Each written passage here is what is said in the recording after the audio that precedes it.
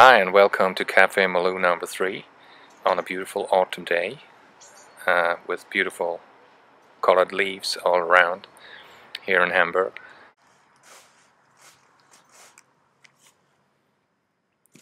Okay, June Kim, I think you have been to many sorts of cities in the world because of your artistic performance. What do you think most impressive city or place in your life?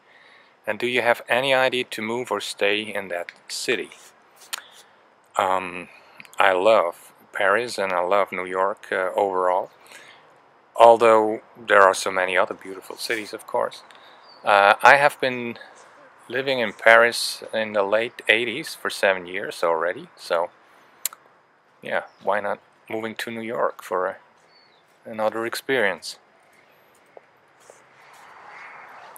Michelle Renee, have you ever written lyrics or a melody exclusively for another artist, one that you have never performed publicly? Yes, long time ago in Switzerland I did that. But then I stopped, didn't like it.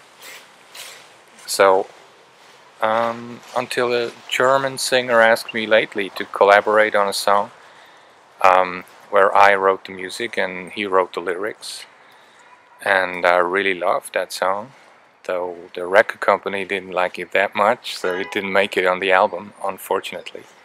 But it's a great song. Mariana Alvarez, the president. If you recall the time you knew you were meant to be who you are, singer, musician, composer, soul healer, can you tell me how you felt? The call to follow your destiny, so to speak. Well, the first time I was aware of the fact that my dream came true was when I played with my trio Ping Pong on the big stage at the jazz festival in Montreux. This was in 1982, yeah. And I felt very proud, but also sad because my father died just a year before and I couldn't share my luck with him, though, yeah, I played for him as well then. Then much later, thanks to the internet and social networks, I got all these fantastic feedback for my music, and people were telling me what it means to them, what I was doing, and how it was affecting them. So this was new to me, and I somehow felt very proud again, but also felt sort of a responsibility because I found out that a lot of songs I have written spoke to their hearts. Armando Meza. Kurt, in the beginning of your recording career, when you were finally signed to a record label contract, and also when you were under Herb Albert's A&M Records label, did those labels step back and say to you, Kurt and Felix, you guys are the artists, whatever you bring to us in all its creative originality is welcomed, you have complete artistic freedom, and or were there times when a record label said, Kurt, we would like you to do this with our ideas in mind?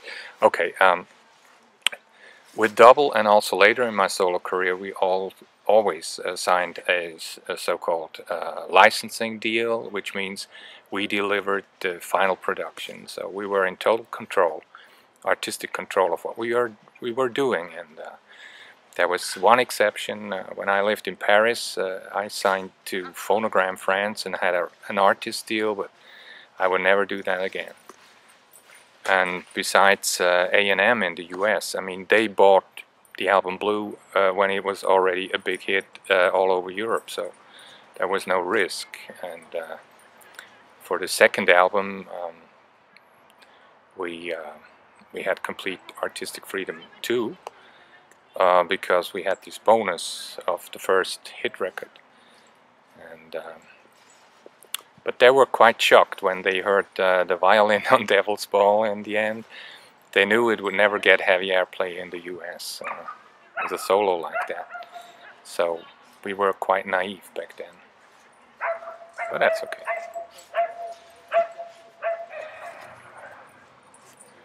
many dogs around here. I hope you don't mind. Diane Jones, I have enjoyed all the wonderful photos you have taken. Is photography a fun and interesting hobby for you? Also, you are skilled craftsman. Love the chairs that you have restored. Do you still do this when time permits? I mean, I have no hobbies.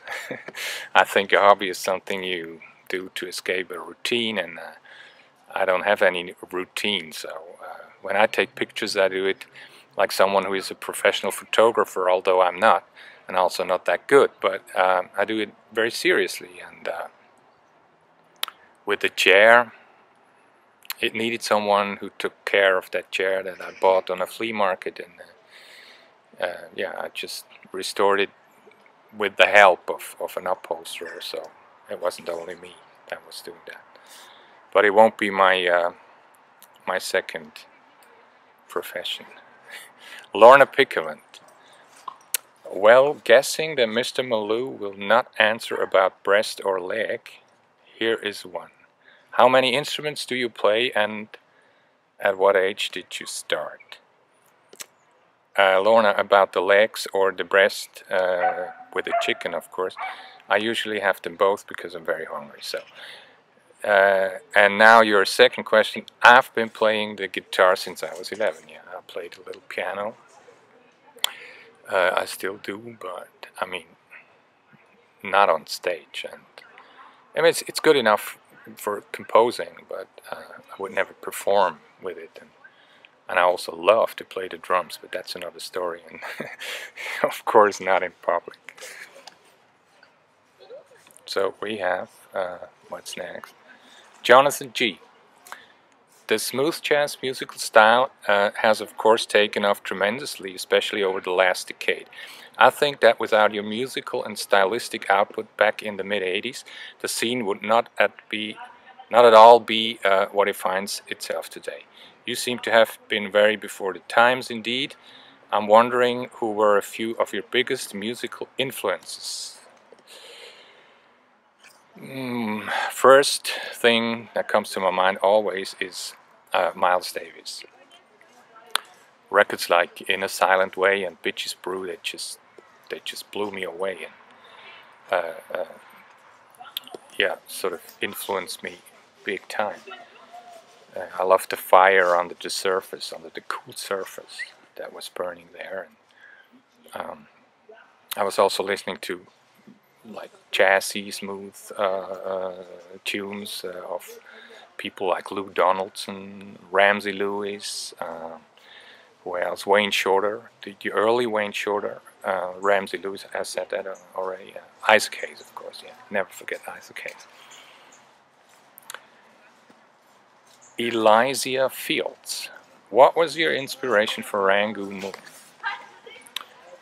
I wrote Rangoon Moon when I was riding the bike over a highway bridge in Zurich at night, having a big low red moon over the hill.